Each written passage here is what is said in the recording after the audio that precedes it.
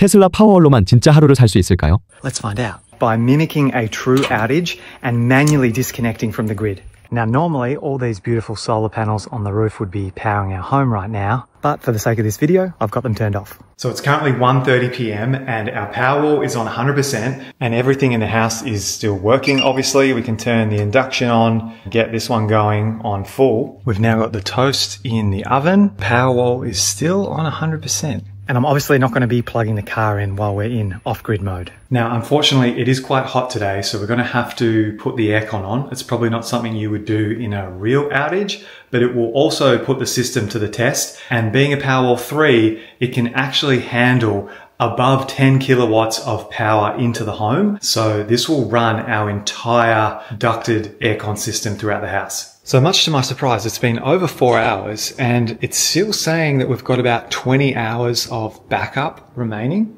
And now we've got a storm passing over, which is not great timing. So it's 8:30 p.m. and the Powerwall is sitting just below 50%, which is actually pretty good. So we should be able to make it to the morning. All right, so it's 7:30 in the morning and the Powerwall has dropped to 10%.